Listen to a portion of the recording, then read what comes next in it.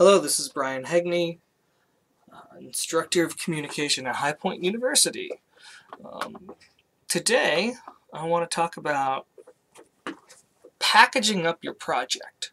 So what you're seeing is just an example map. This is Hegney example map. I can play it, and I can look around and shoot things. Yay, that's nice. But I'd also made a Hegney start map, which looks like it's blank, but it contains a button, right, to begin play. Yay. And it goes to that map. So it goes from the start map to Hegney map down here. So I could go to File, Package Project, and package this up for 64-bit Windows. But I'm not quite ready yet. There's a number of things I'm going to want to do. For starters, the game doesn't know what map I want to start in. So how does it know out of all of these levels and maps, how does it know what to start in? So I want to start there and kind of show you the settings there. So for settings, or to do that, click on Settings, Project Settings. And from here, we're going to need to do a couple things. First, let's go to Maps and Modes. Maps and Modes. You have the Editor Startup map and the Game Default map. Here, Editor Startup map is basically when I open up the U project file, where is it going to start, right? So that can be whatever. It doesn't matter. For the Game Default map, that's the map where it's going to start with, oops, sorry, I didn't mean to do that. It's going to start in the game when you package it up. So I'm going to switch to Hegney Start. Hegney Start. And that's the map that's going to load. It's my start screen, or whatever your start screen is. And that saves it by default. So that's good. That's the first thing we want to do. The second thing we want to do is look at packaging. So if I click on packaging, the build configuration, what we want to do is set this for the shipping. It's just going to package a lot better. And the other thing, I use a PH. We're going to accept defaults for this. And just make sure we set this to shipping.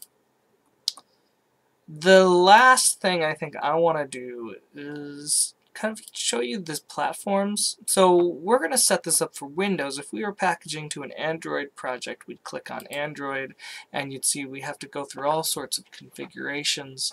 If we click on Windows, because that's what we're making it for, there's a couple things that we want to look at. Number one, or I guess the three things, are our splash screens. So if we were to do this right now,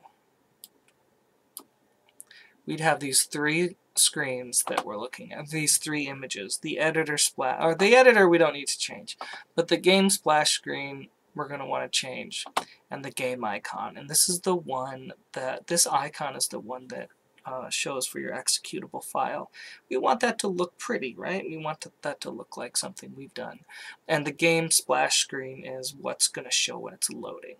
So I'll show you an example of something I made. And this is for a different game, but I'll show you anyway. When number one, hover over it, you can see the dimensions, 600 by 200 pixels for the game splash screen. And this one is an ICO 256 by 256. So let's talk about how we set those up.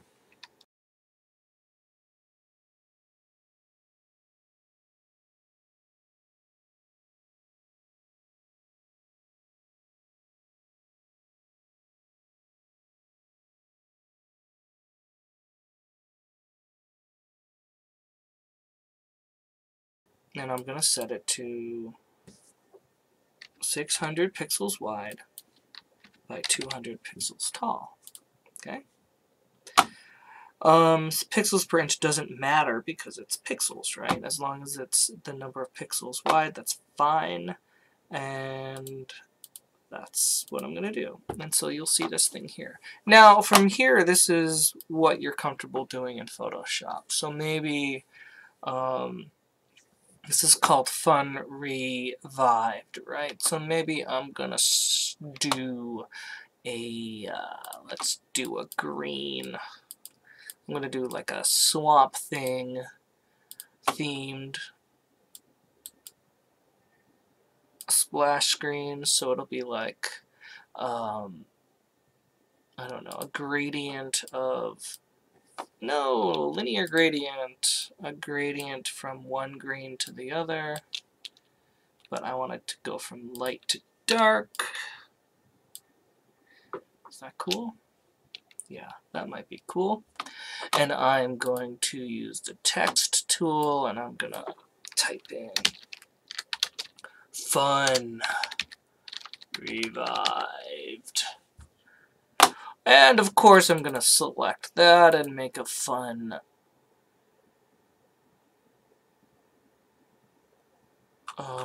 chiller or something like chiller. Yeah, Fun Revived.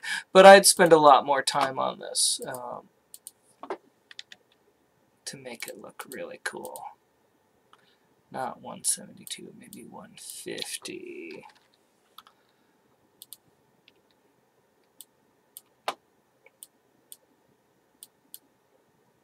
Is that fun?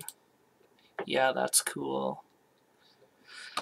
Of course I'm gonna add an effect to that, probably, a stroke. Something red, maybe. No. Yellow, orange.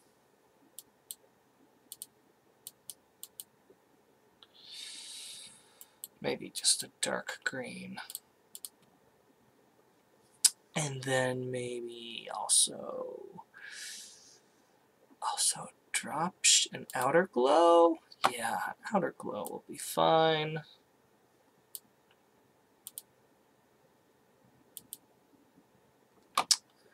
I'll make that stroke a little faded.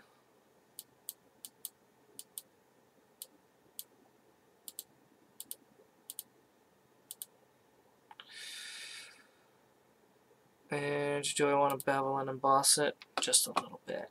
Sure, let's do it. There we go. So I've got a couple effects on that text. And let's just keep it. Let's just keep it there. And I'll say, okay, save as a Photoshop document, of course. Now I'm going to go into where I saved this. So I'm going to go into, where are we? D drive, GitHub. No, not there. Hold on. Spot. But, so I'm going to go ahead and save this there. Sorry. When I used GitHub Desktop to create a directory, I just put it in a really stupid spot. So I need to go to users, bhegney, app data, I know, roaming, because I was testing it out with Stencil, so I accidentally put it in Stencil's game section. So in this, I'm going to add a new folder called Photoshop. And I'm going to call this Splash PSD. And I'm saving this as a Photoshop in case you need to redo it, right? So now I'm going to save this as a bitmap, as a BMP. And if I save it as a BMP, I guess Windows 24-bit is fine, I think. Now I can go to my project settings and say, you know what, let's choose a file. Let's go to C, wherever I saved it to. Users, bhegney, app data, roaming. Yeah, Stencil. I know, so stupid. GitHub, Fun Revived, Photoshop, and there's my BMP, and there. That's going to be the splash screen when I actually save.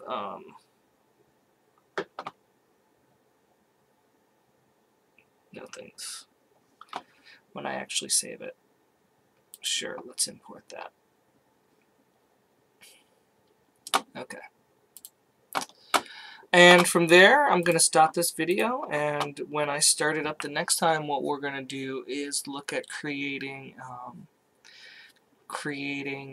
an ICO file for your game icon. Okay, bye!